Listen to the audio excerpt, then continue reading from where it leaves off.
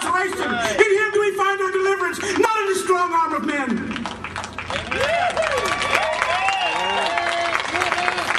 This is our home. It is here we stand, sure and strong amidst our countrymen. It is here we stand with no thought of defeat. We do not ponder any surrender, for if we do so at our own peril.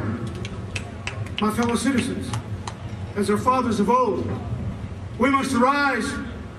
We must arise together and be counted in our country's hour of need.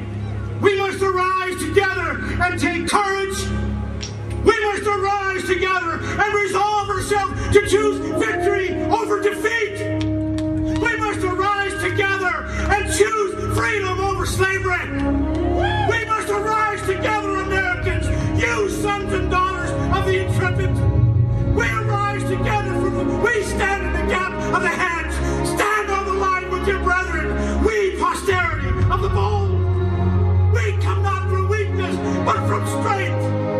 We must arise, for we hold in our hands the fate of our republic. Whether it stands, whether it falters, and whether it endures, it's up to us.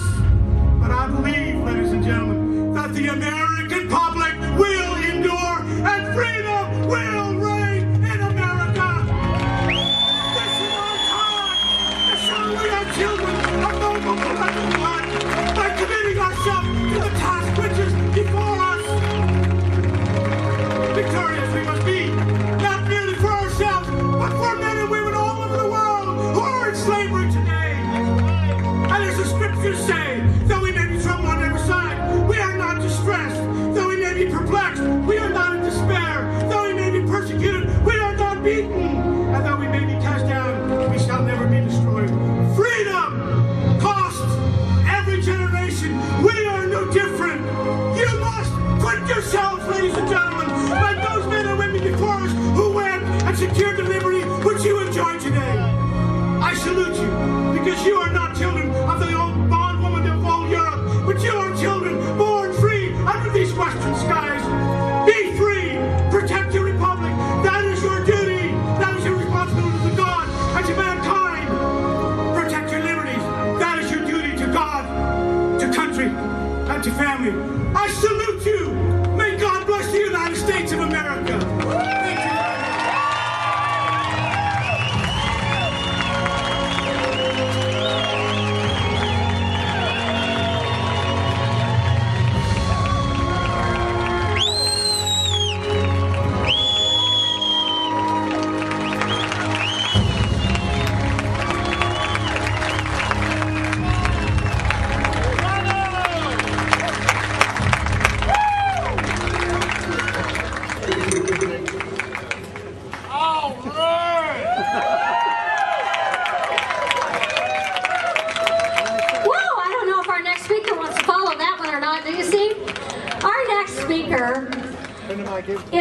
Has on my very most favorite shirt in the world. It says Tyranny Response Team. Do we love that? Steve Brandow is this Central Valley Tea Party Patriot coordinator, has put on many of these rallies himself, is a very inspiring motivational speaker, and has something great to talk to you about today. Something to do with voter fraud? No. Welcome, Steve. Thanks, Jimmy.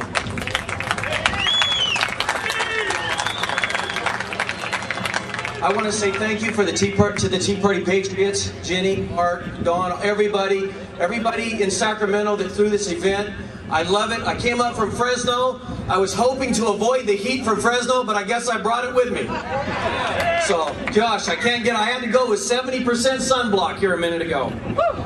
God bless each one of you. I'm wearing a t-shirt that I wore a year and a half ago. Tyranny Response Team. And that's each and every one of us. We are on the tail of tyranny in this country. We are not going to let it take us. Right? We've accomplished a lot in a year and a half. I mean, we've got a lot of stuff in front of us, but we have accomplished a lot. In the Central Valley, we have about 12 to 14 Tea Party Patriot chapters, all working together under the umbrella Central Valley Tea Party.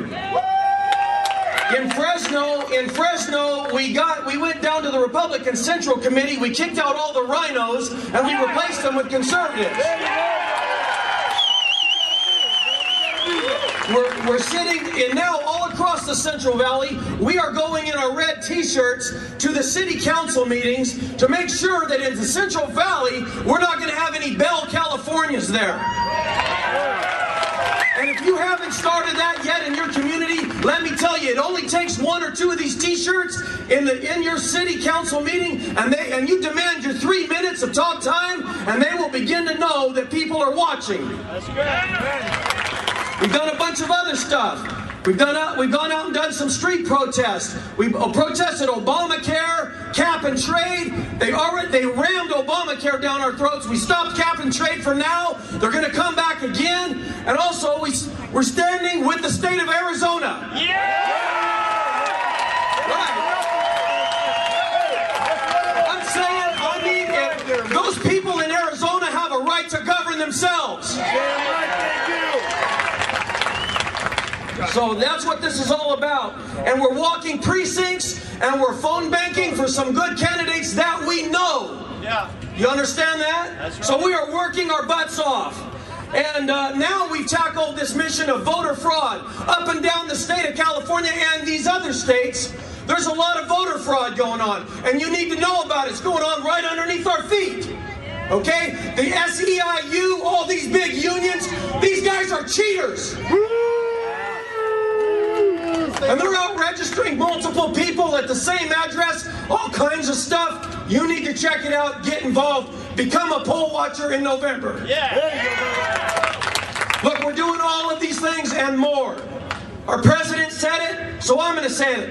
We're kicking ass. And we do all these things together, although we do not agree with each other 100%. Right? Right. Sam earlier said, everybody raised their hand if you were a Republican, a Democrat, Independent, and we got a big mix in this crowd and throughout the Tea Party movement. We've got libertarians, conservative Republicans, some conservative Democrats, we got some conspiracy theorists, like me. We got a bunch of people that make up the Tea Party. We don't agree with each other 100%, right? We're smart enough to know that. Okay, so I had a speech about 3 months ago where I said the Tea Party is like herding cats.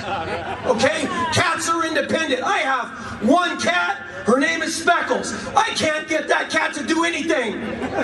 Okay, we are like cats, we're independent. If we were like cattle or sheep, we'd be regular Democrats or rhino Republicans. But we're not that. We're independent thinkers, right? Nobody is going to own us. So we're like herding cats. So why are we all, let's talk about this for a second. Why are all these different kinds of cats, why are all of us cats coming together to do all this work? Because of those rats. That's right. I'll tell you why, because our backs are up against the damn wall. That's why. Okay, our backs are against the wall. We've got to join together and get it done. We have a mutual enemy. And it's not time for kids play. It's that we have one chance to do this revolution peacefully. It starts in November, right? Right! Okay, we're coming together, all of these cats, because we have a mutual enemy. Now listen to me. I know this might not be popular, but our enemy is not a man. Our enemy is not a president. Our enemy is not a Speaker of the House. These are creepy people, I agree, but our enemy is a philosophy. And you can call it progressivism, socialism, you can even call it fascism, big government. I call it big governmentism. Just get that big government bigger and bigger and bigger. That is our enemy. So it doesn't stop in November, and it doesn't stop 2 years from now either. We're going to go till we get victory, right?